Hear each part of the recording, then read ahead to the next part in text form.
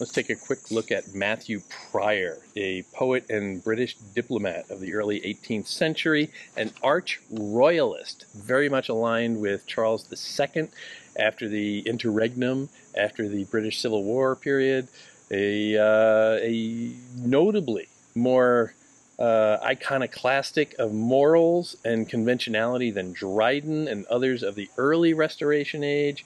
His career overlaps with an extraordinary expansion of the popular press and in English newspapers and books. More and more people are reading on a regular basis. More and more people are reading contemporary events on a regular basis. More and more people are expressing themselves with a new freedom that comes with the Restoration on a regular basis, as opposed to the more oppressive, Puritan, absolute government of the previous era, of the interregnum. This gets him into some trouble at different points. When the Tories fall from power in Parliament, Prior is actually imprisoned for a while. He is persecuted, and he does some significant writing while in prison. That's a fun thing to look at. But one thing I would like to just take a quick look at, and one of the things that I think captures something really quite special about this poet and this time, is his very short 4-line lyric, "A True Maid." "No, no, for my virginity, when I lose that," says Rose, "I'll die. Behind the elms last night," cried Dick. "Rose, were you not extremely sick?" Ooh, saucy.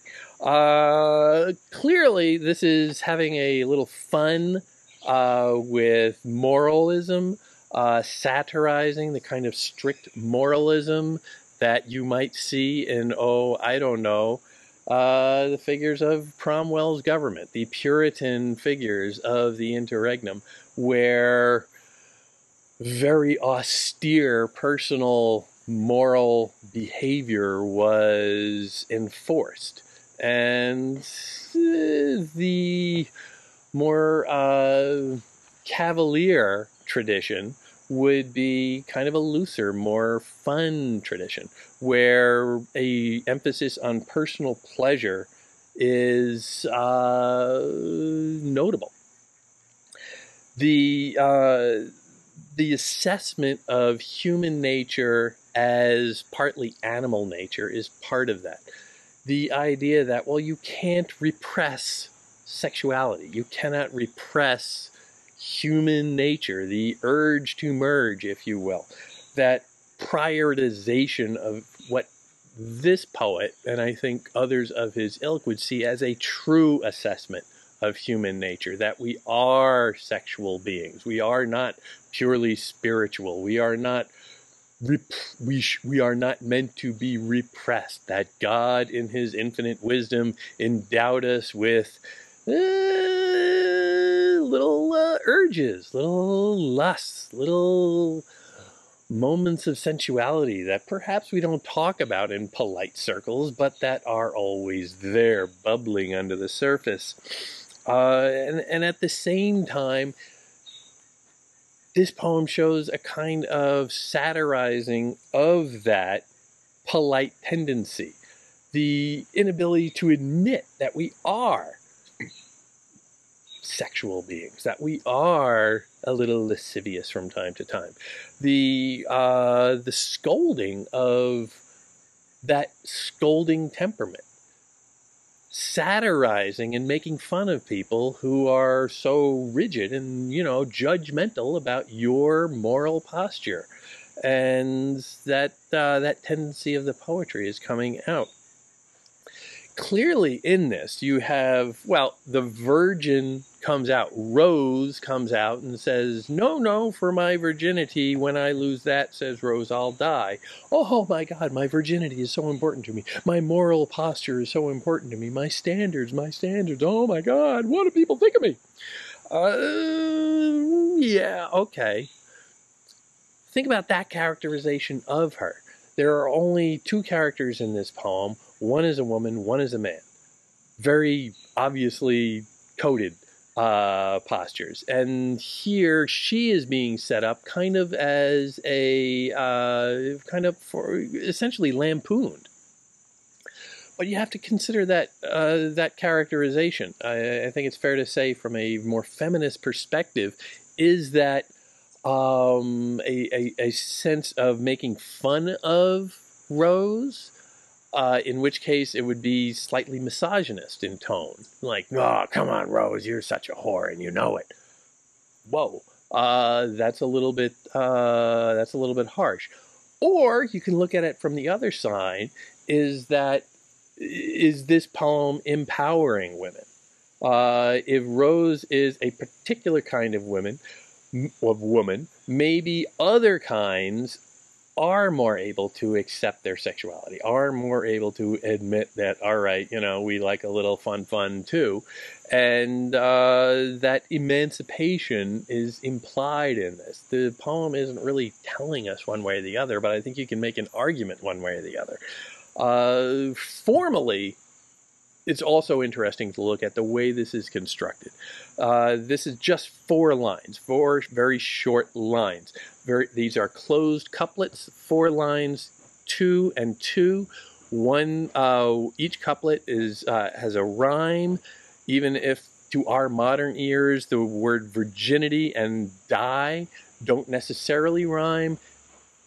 In an older tradition of British-speaking English, they came a lot closer, but maybe it's also supposed to be a little rough. Maybe it's not supposed to be automatically an easy rhyme. The halting rhythm also hints in that direction, the way that it's not quite smooth. You can't really pronounce this with a simple iambic pattern. Da da da da da da da. No, for my virginity, when I lose that, says Rose, I'll die. There's no way to fit that into a flow. It is choppy.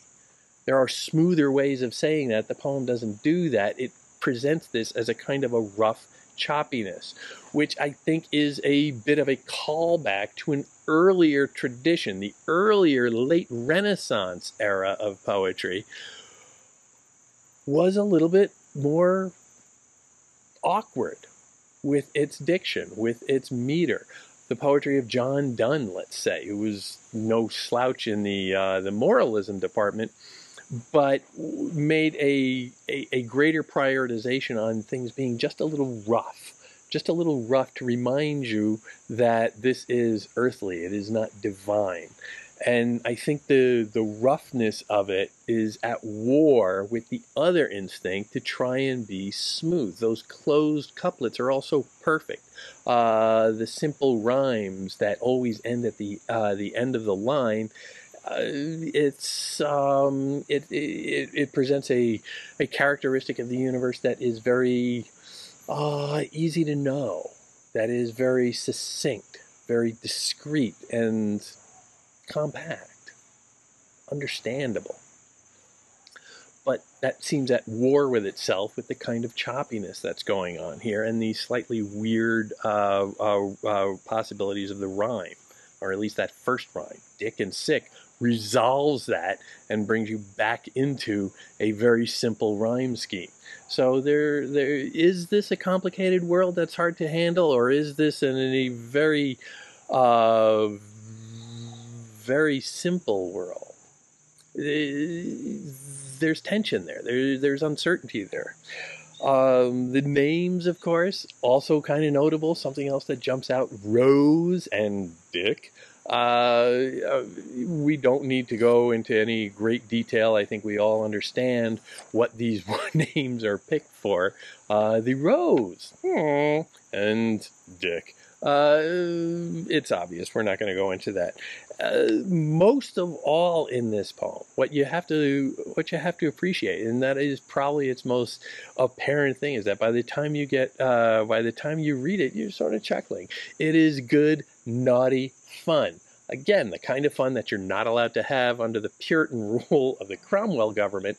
But now that things are back and the king is back and the king loves a good time, Charles II, good time Charlie, known for being a bit of a bon vivant, known for having a love of the simple pleasures of life and not wanting to be too fussy and complicated about things.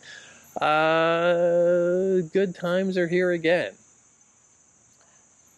The poem is expressing that. The poem is capturing that and offering it up to people. And the simplicity of the language spreads that.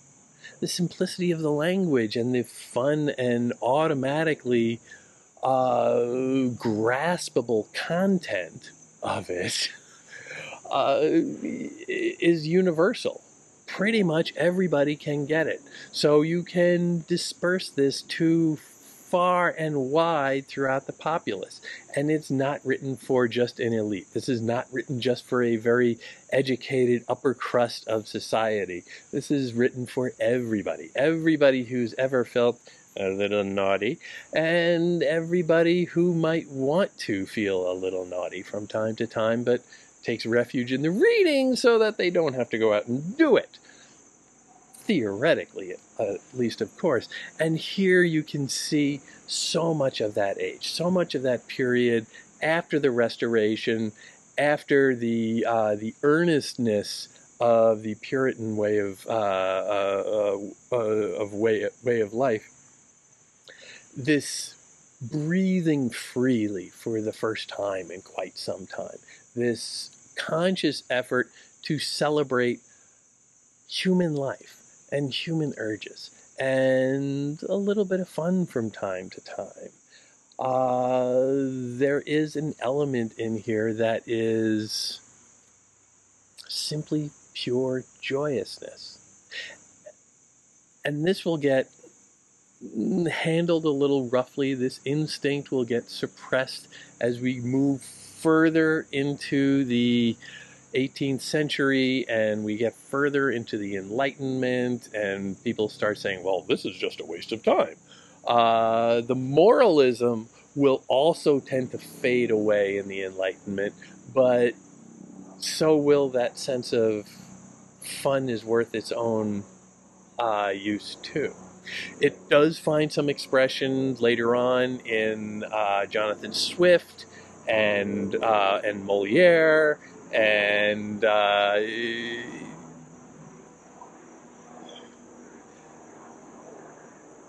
universal human need to accept who we are and to understand who we are, and that we can't have a real understanding of who we are unless we accept who we are. These are the puzzles that are getting worked out in the culture at this time in history. These are the puzzles that are exhuming this new voice in art, this new characteristic of culture that is very reflective of a particular time and place. But as I think we can all see, it also speaks to us from very different times and very different places, because we are all, and this is a radical concept as well, in any time, we are all human beings.